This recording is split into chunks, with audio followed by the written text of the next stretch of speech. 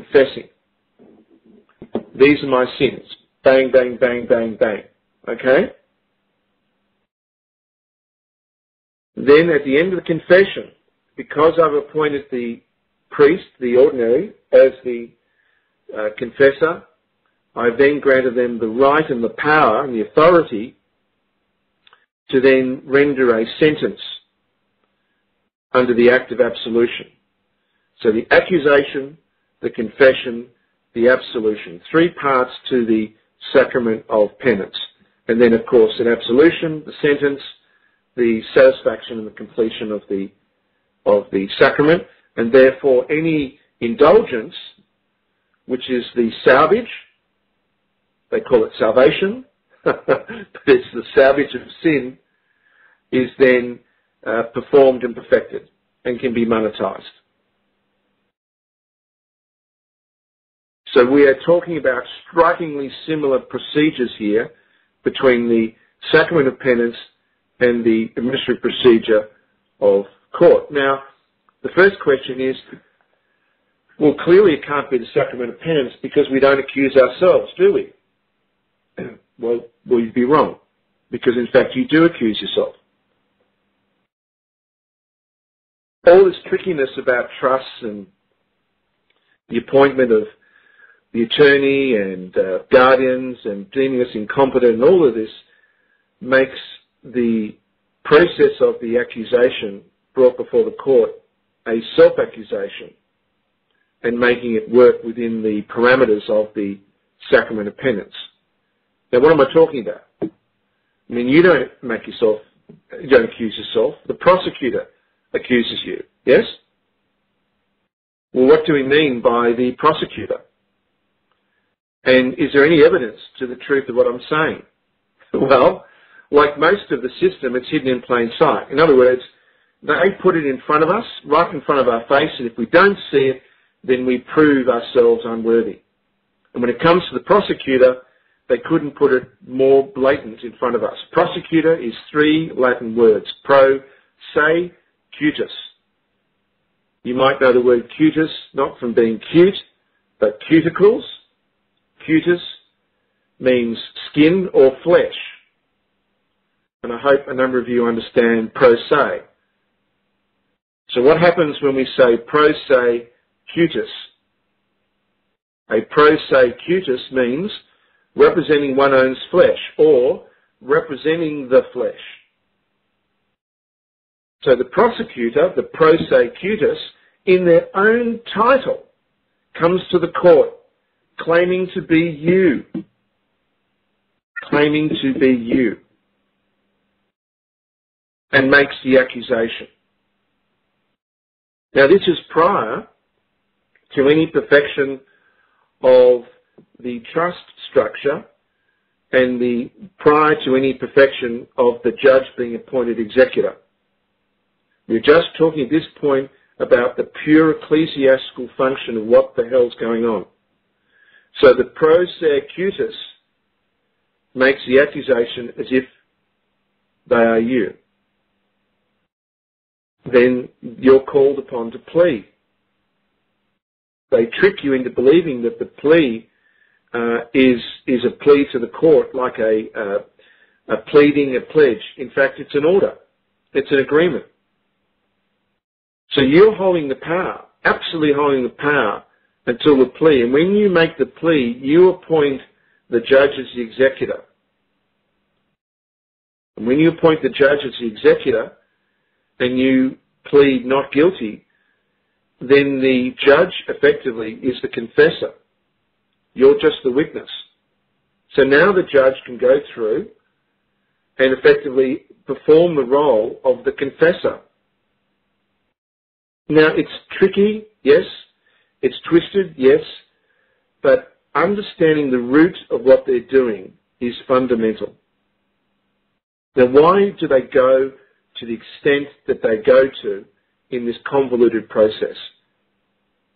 And can we prove, well, can we prove it? I think we're proving it as we go here, that the evidence is overwhelming that every single court case is the act of penance.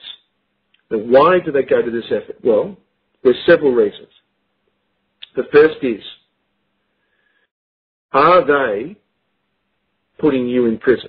Are they putting the penalties on you? Are they the ones that are inflicting the injury on you? Well, no, they're not. You are the one that is agreeing to go to prison. You are the one that's agreeing to lose your home. You are the one that's agreeing to the punishment that's rendered. Why? Because at the end of the day, under the sacrament of penance, you are the one that made the accusation against yourself. You are the one that confessed, and you are the one that agreed to the sentence. Now, if you didn't understand what was going on, too bad. If you didn't attend a court case or a court hearing and therefore allowed the system easily to consider you incompetent and a delinquent, which unfortunately most people still today in the truth movement are saying, don't go to court, don't attend, don't participate, don't give them any credibility. Well, that is the stupidest advice someone can ever tell you, because under their system, that just makes the whole thing automated. The only two things you have as an advantage is knowledge and your honour. So if you don't attend court, if you get warrants issued out against you, if you say, I'm not going to go, then at the end of the day, you make it easy for them. Easy for them. To use their convoluted and contortions to simply say that you have proven yourself unworthy, you've proven yourself to be incompetent, you've proven yourself to be delinquent, and they'll do it anyway. Crazy. Please don't listen to people who make those crazy comments. So, under their system, they are quite happy to keep the sacrament of penance as the base root law, because at the end of the day, we are the ones before God, the divine, whatever name you want to ascribe, that condemn ourselves. Now that means they're off the hook spiritually in terms of usurping the law. It means that they've been able to do all their wicked magic for hundreds of years and suffer not a scratch for the evil they've inflicted, unless they have a conscience, and some do. But that's why they've been able to get away with it spiritually. And people say, well, why would God, why would the divine allow such a rabble to be able to continue to corrupt the law? Well, the argument is, the way they've structured it, we're the ones, through our arrogance or through our stupidity, through our lack of understanding the importance of standing in honour, that have allowed it to continue. Now there's a second reason, a far more basic reason, and it is the reason of money.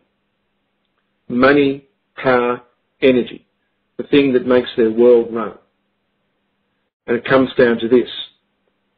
The first time that sin was able to be monetized in their system was the creation of indulgences.